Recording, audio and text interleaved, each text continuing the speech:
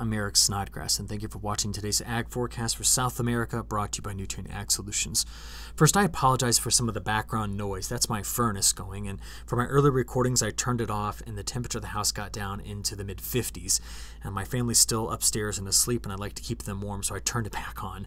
It's 1 degree Fahrenheit outside right now. But the map you've been looking at here is the soybean production by state map for Brazil, and I want to show you some data here collected by this satellite called MODIS on NDVI. So let's start north and begin here in Mato Grosso, so right into this state. Now you notice that early in the season, October and November, we were at the very bottom of the normal range of NDVI values. And remember, NDVI, Normalized Difference Vegetation Index, we're measuring red light and near infrared light, looking at the difference. And that difference tells us how healthy the crop is. The higher those values, the more healthy it's going to appear. Now you notice that we were much below average here and then made a resurgence late December into January. And now as you look in January and February, one of the reasons why the values are so high compared to normal is partly because we would normally be harvesting a lot of this crop over the last 3 to 4 weeks. And therefore, there's quite a bit more green still there due to the lateness of the crop in Mato Grosso. Let's work our way right down here towards southern Brazil, and let's head first to Mato Grosso do Sul. A very similar story. See the values in red, that be 2020 into 2021, were much below average to start the season, and they made a resurgence here and are now quite high for this time of year. A lot of this in southern Brazil here has been due to some recent rainfall, and you can really see that when I go to Paraná, which is right there.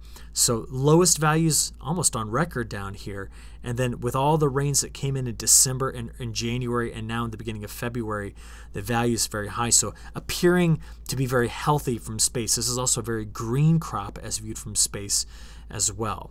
But we should be harvesting this, right? Some of these soybeans, and we're delayed in that. And let's finish by going to Rio Grande do Sul, which is here, and it's a very similar story. Down in November and December, down well below average, but then look through December, January, now into February, the values are much higher than normal. From there, let's go take a look at Argentina. We're going to start in Buenos Aires province down here. And you can see a similar story. December, January, much below average, but since with some good thunderstorm activity that has happened on some productive fields here, we've gotten back up toward average as we work our way through February. And then this is going to be the analysis for Cordoba, and this will be the last one I look at, right into this area here. And their values, again, through mid-February, are now getting back here above the average range. So what we saw can, I think, be summarized by looking at 2 maps.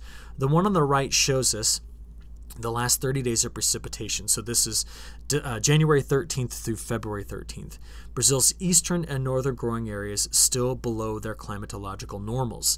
But notice that you get to Mato Grosso do Sul, Paraná, Rio Grande do Sul, some of the heavier rains as of late showing up here.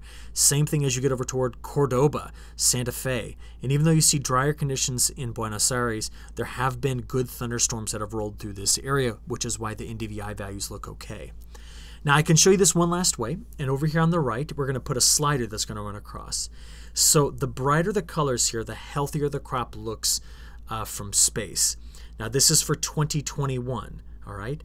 Now do you see the lower values here corresponding to the drier conditions? But I want to tell you there's also a lot of cloud contamination in this as well, all right? So don't think that the crop is as bad as maybe some of the colors suggest. But let's go from 2021 to a year ago. And that's what things look like here. So you can actually see some pockets in through here that look much better in 2021 than they did last year. And similar story down in parts of Argentina. Okay, with that as maybe our setup, let's take a look at where things are going here in the near term. It is certainly going to be very wet in Brazil's northern and eastern growing areas, dry in Brazil's southern growing areas, and in Argentina. In fact, it may be more instructive to see this map in terms of departure from normal. So where the crop is being harvested here and the safrinha crop going in, it's quite wet. In some cases over the next week, an additional 2 to 3 inches of rainfall. But southern Brazil into Argentina, quite dry over the next 7 days with only scattered storms in this area. But during that time period, the models are not forecasting it to be hot, so it's going to be drier and cooler in this region.